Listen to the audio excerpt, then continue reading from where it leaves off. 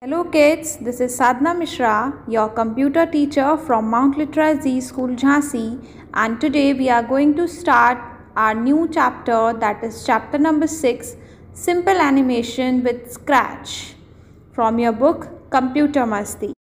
As we all are aware that what is Scratch? Scratch is a computer application which you can use to give instructions that the computer understands. We can create our own animations, stories, games, etc. with using Scratch. All you can see that this is the Scratch window. In Scratch, each picture like this cat is called a sprite, and the area where the sprite moves is called the stage. In the picture you can see that some instructions are written over there, and these instructions are written on the script area, or in simple language we can say script area is the place where we write the script for the sprite. Now children, you can see here a blocks palette which help us to create our stories, game and animations in using Scratch. So this was the quick look of Scratch which we have done previously also. So children, today we are going to learn how to plan and sequence the steps of a Scratch program by using appropriate blocks like motion, pen, events and control to write a program, and one more thing new that changed the backdrop of the stage. Children, we can also draw costumes for a sprite. Do you know what is a costume? What are costumes? Costumes are different looks or appearances or poses of the sprite, and we can create or edit them by using two modes of paint editor in Scratch.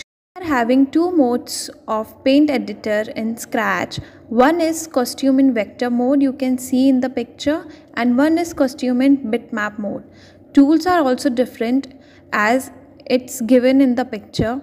You can see children the tools as well.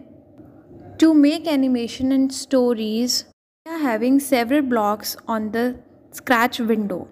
As you can see in script area, there is blocks palette.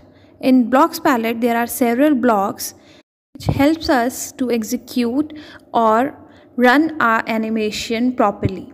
So, first block is control block. Control block instructions help to decide when and how to execute part of the script. By using these instructions, we can make our sprite wait, it can repeat, and we can decide also how many times it should be repeated.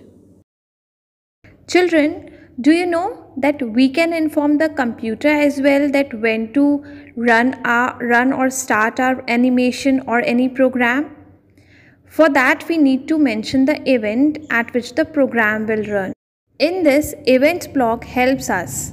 Events block helps us sense data which trigger the scripts to run. You can see in the picture there are several instructions which we get from events block, like when flag clicked, when space key pressed, when the sprite clicked, and many more. Children, the space key can be changed to any other key to perform specific task. We can use this instruction as well when we don't want to use the instruction when flag is clicked. If we want to run our animation or program by this instructions, we can give this instruction as well. Repeat and conditional instructions help in controlling the execution of the program, as we have done it already.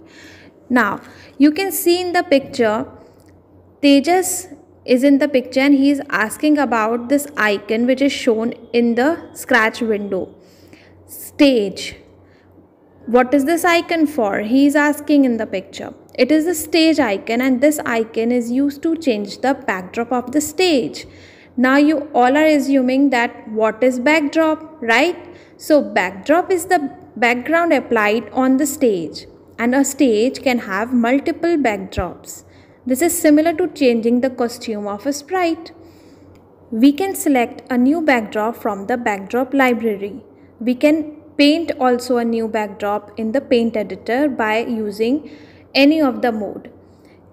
or we can upload a backdrop also from a folder in our computers. One more thing which we will find, that whenever we are going to make a script for backdrop, there were no instructions in motion block, because backdrop can't move, backdrop of the stage cannot move, so there are no commands in the motion block. In short, we can say that backdrop is a sprite that represents background of a project. You can see on page number 105, there are two scripts are written. One is for backdrop and one is for sprite. So children, this is understood that we have to make separate script for the backdrop. There are many more instructions in the 6 blocks of Scratch that we have learned previously and in this lecture as well. Now let's take a quick look on the blocks of Scratch and their uses. First is motion, which help us. It moves the sprite in all directions including forward and backward. Next is looks. It changes the looks for a sprite or the backdrop with costumes, animates and makes the sprite say something using think or say bubble. Next is sound. Plays a sound or musical note and also changes the volume of the sound. Pen block. It makes the sprite draw as it moves or changes color, shade and thickness of the pen. Stamps the sprite's image on the stage.